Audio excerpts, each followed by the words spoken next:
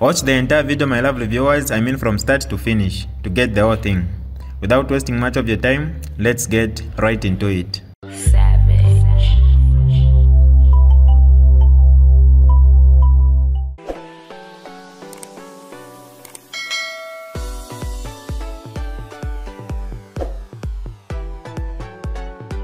Hi lovely viewers, it's me again, your one and only Mutati Mpundu. Welcome to my YouTube channel. If this is your first time on my channel, kindly subscribe to my YouTube channel by hitting the red subscribe button down below and turn the bell icon to join the notification squad. Don't forget to like, share and leave a comment. Tell me what you think about this video in the comment section below. I'll be super glad to hear from you lovely viewers. Morning. Honorable, I want us to start with the happenings in Parliament, because yesterday 9 members of the PF yesterday lost their seats following the Concord ruling delivered on the 27th of June 2024. And we heard in Parliament where the Deputy Speaker declared their seats vacant. What does this mean for the country's democracy? First of all, it is a very sad day for Zambia. It is a very sad day for democracy as a country. Remember that we've come a long way in building, this democracy. And over the years, we as a Zambian people have agreed to be ruled by, the laws that we have agreed. Because we must start by stating that there's no community, let alone there's no house that can, because that was a clear disregard of the Constitution. And remember, our laws are derived from many, areas. The number one, and which is the supreme, source, is the Constitution. Number two is we derive our laws from, the judgments that are made in court, the judgment laws, and of course, statutes, as well as the laws that we, promulgate in Parliament. And so all this put together is what governs us. We're defined by those laws. So any disregard of those laws, remember, my primary role as a member, as an elected official, that is why when we go into Parliament, the first thing we do before we transact any business when we are elected is to go and lift up the Bible and swear that you shall defend and protect the Constitution. So all elected officials, starting from the president going down, will have to make that declaration that they will protect and defend the Constitution. What we are seeing and what we saw, Honorable Speaker Moyo do yesterday is something I never thought anybody in their normal state would do. So let's go to the facts. So this is an issue regarding what has been happening in the patriotic front for some time now. Of course, there's been argument suggesting that these happenings in the PF have been orchestrated by those in power. They have argued that they've no hand, but of course the happenings have suggested otherwise, that there's a strong hand of those in power, over the happenings of the PF. For instance, the genesis of all this, is a convention that was held on the 24th of October. Conveniently on a day when we were hosting a foreign head of state, the police were on hand to protect, the people that had convened illegally, to hold a convention that was not, called on by constitutionally elected people to call for a convention. Now, that as a first instance will tell you that there was a hand of the state, because how do you then, give police officers, so many of them, for a bogus convention that happened?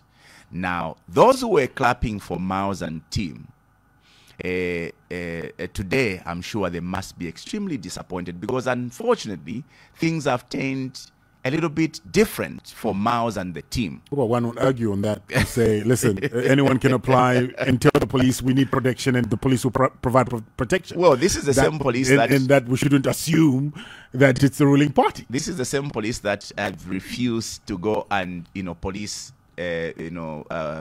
rallies that have been called by different political, players. So it's convenient to go and police, convention. Of which they gave reason to as to why they didn't police those rallies. And if they gave reasons to police, that gathering that happened on the 24th, don't you think they have a reason to do it? So unfortunately, These 9 members of parliament, of course, rushed to the Constitutional Court for determination. Of course, they challenged. They wanted the Constitutional Court to more or less set aside the pronounced expulsion from the party. And we had the ruling of the court. In essence, the court had ruled to suggest that they did not have the jurisdiction to hear the matter because there were no, the matter did not border on infringement on the rights of the petitioners.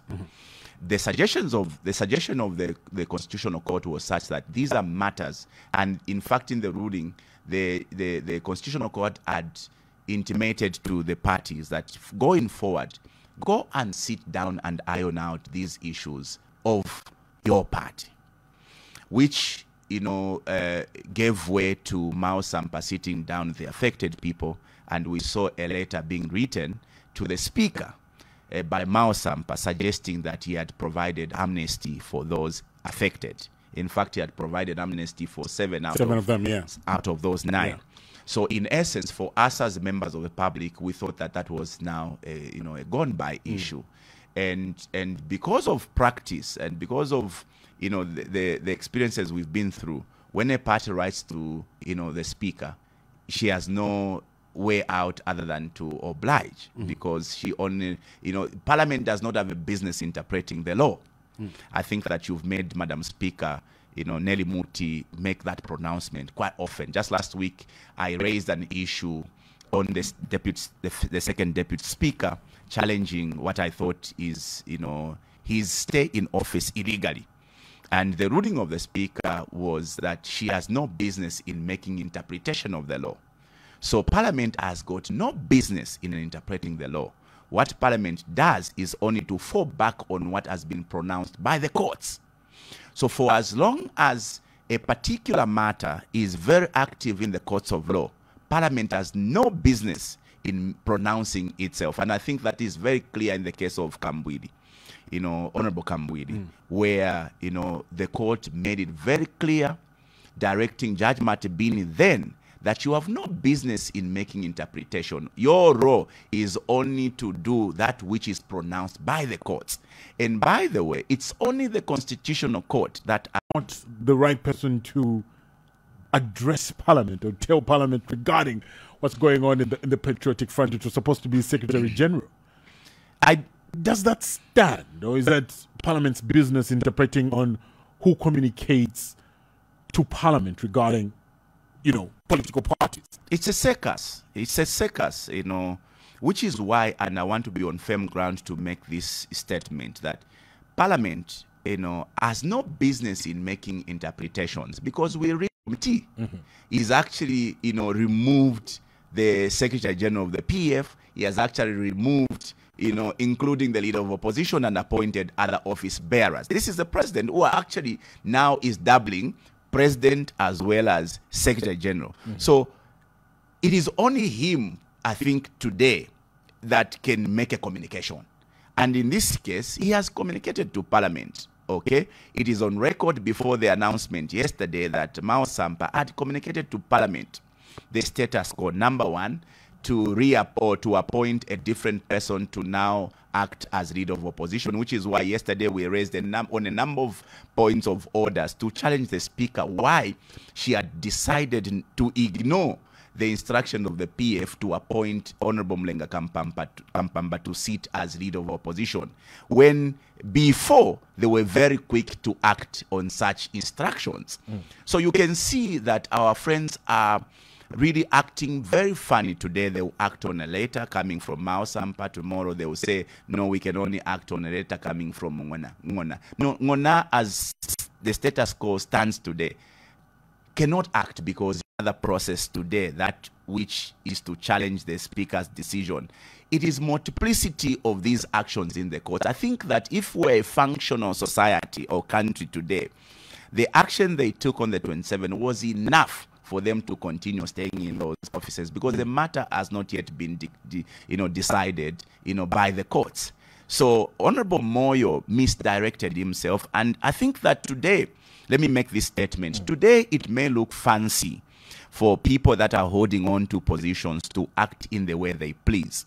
These things, these crimes they are committing, because you see, the breach of the Constitution is a grave matter. It may be okay today that you enjoy power, you can make a pronouncement as you please. These are things that are going to haunt certain individuals today. But what saddens me is that slowly we are seeing a very clear pattern of our friends deliberately disregarding the Constitution. You remember the case of Honorable Bowman, Lusambo, and Malange. The Constitutional Court was just from delivering a ruling that these individuals were eligible to contest the elections in those respective constituencies. What did the Electoral Commission of Zambia choose to do? They decided to ignore the ruling of the Constitutional Court.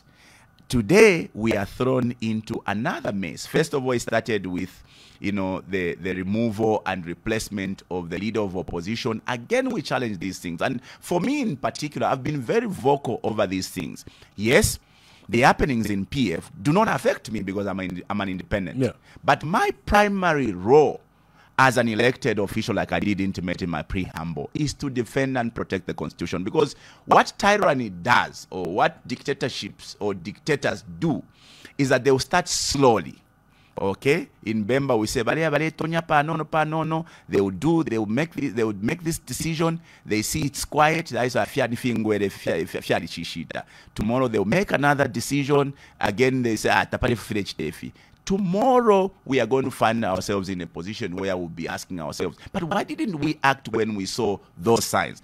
Immediately we saw the signs by the Speaker of the National Assembly, Nelly Muti, going to great length to interpret the law against what the Constitution says. We should have raised red flags. And those red flags should not have been raised by only me or the people affected. It should have been a chorus sung by every reasonable thinking Zambians that you are delving into matters that you are not permitted to delve into. And so we've seen slowly this pattern building up.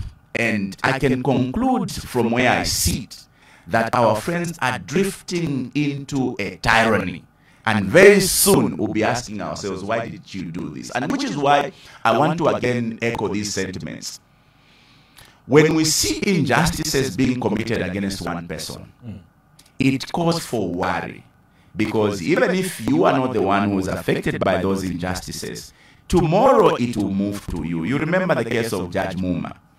Judge Muma is abducted today. They write a suicide note and throw him in Zambezi River. We thank God that his life was saved. The pattern of things building up, the clear and blatant disregard of the law, building up, cases building up. Here we are watching.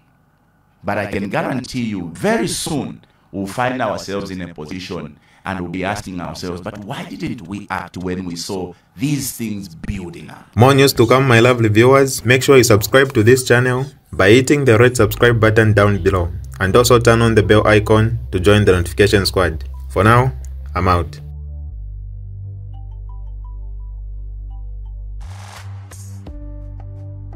Alright, that's all for you today, lovely viewers. If you did enjoy the video, please don't forget to leave a comment in the comment section below. Tell me what you think about the video you just watched in the comment section below. I'll be super glad to hear from you, lovely viewers. Once again, I go by the name of Mutati Mpundu. I love you, peace, I gotta go.